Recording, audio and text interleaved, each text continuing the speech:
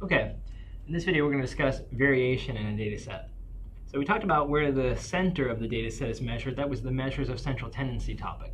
But that's not the total picture. We want to know more than just where things are centered. It's fine to know what typically happens, where the center occurs. But then the question is, when things don't go the typical or average way, then how do they turn out? Because that's an important or relevant question. Let's take an example here that I've created on the board. Let's imagine that this is the dimension of a screw, and that screw is maybe vital for the functioning of an automobile. So maybe it holds something, like it's part of the engine mount or something, and keeps the engine in a stable, secure position so it doesn't rattle too much, create too much vibration. Let's say that this screw is supposed to be, just for argument's sake, 1 inch in length. And you have two manufacturing systems, a system here, a system here. At this factory, the manufacturing occurs and produces an average length of the bolt at 1 inch, right? We can see that it sometimes is not exactly 1 inch, but it doesn't vary too much from that point. It's a little after, so maybe that's like 1.1 inches or 1.2 inches. Maybe this is 0.9, 0.8 inches, something like that. But then look at this data set. It also has an average of 1 inch. Remember, average is where you'd have to stick your finger to balance out the data set. So you can tell this is the average of the set. But you see that there's far more variation, right? Far more deviation from this centered part. And that's a problem because, even though they both have an average of 1 inch, both factories could claim they produce these bolts with an average dimension that's according to the specifications for the product. The problem with this is that this variation is too great. It could be that for the car to function properly, you can't have screws that are, or bolts that are longer than 1.3 inches or shorter than, say, 0.7 inches. And that means all of these bolts produced by this factory would not be useful. And if they went into the car, they would cause the car to be less reliable, or they may not even be used at all and would have to be thrown away. So clearly, variation is an important concept, right? This factory, having the same average as this one, this factory is still the better choice because it's more consistent, more reliable, more dependable. This one, too much variation. Lots of products perhaps may not be functionable that are coming off of the line. This is inefficient. This is much more efficient. And generally we find that throughout science is that, a data set that's more homogeneous, more clustered around its center is going to be easier to make predictions about. It's a mark of quality when it comes to manufacturing.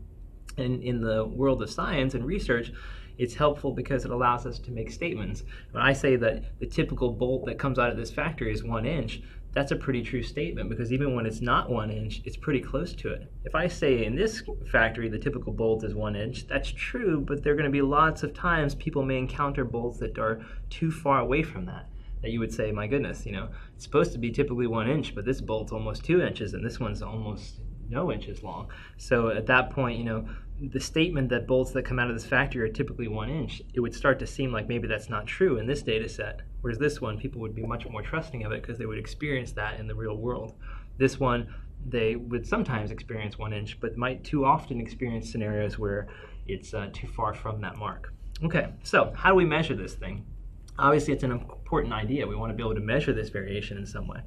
Well, let's look at this calculation, maybe the simplest way to measure that, the range. And this is often used for a very small set of numbers. The range just looks at the highest number minus the low number. So we'd say it's the high minus the low. If you subtract those, you end up with the range. So in this data set, the lowest numbers are here, the highest numbers here, a very small range, a short distance. That might be a span of 0.4 or something. This one, however, the range is a little wider, and of course that captures the idea that there's more variation in this set than there is in that set. The only problem with the range is that you end up seeing that there's examples that would show that it's not a great measure to be used. Take, for example, this simple example. If that's our lowest value in the data set, and that's our highest value in the data set, you could imagine two data sets with that same setup, low, high, right? But one that looks like this versus one that looks more like this.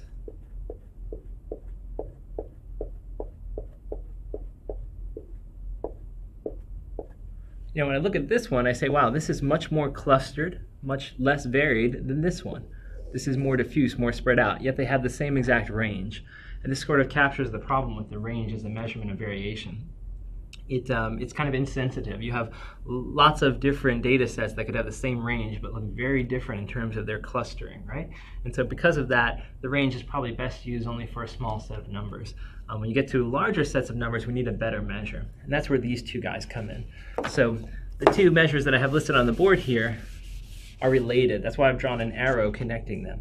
So variance is sort of the first calculation you do, and from variance you end up with the standard deviation. We're going to have videos that show how to calculate these quantities, and we're also going to have videos that show how to interpret them. But for now, let me just point out a little simple relationship. The variance, if you look at the population symbol, and then the sample symbol for the variance, the population symbol for variance is sigma squared. That's sigma, the Greek lowercase letter sigma, and we square it. So that's the symbol for variance. For sample variance, we're going to use s squared. For standard deviation, since these two are related just by a square root, we end up having standard deviation being the symbol sigma, and then s for the sample version of that. And so how do you get from here to here? You take the square root. If you take the square root of the variance, you end up with the standard deviation. Just like if I took the square root of this symbol, I would end up with this symbol. If I take the square root of this symbol, I end up with this symbol. And that captures the relationship between variance and standard deviation. We're ultimately going to want to use the standard deviation primarily to measure variance. This is going to be our first choice, our preferred choice. The range is sometimes used in some settings, but really for the majority of problems we encounter in statistics, we'll be dealing with the standard deviation. The variance is something we calculate along the way to the standard deviation, and primarily we'll talk about this quantity.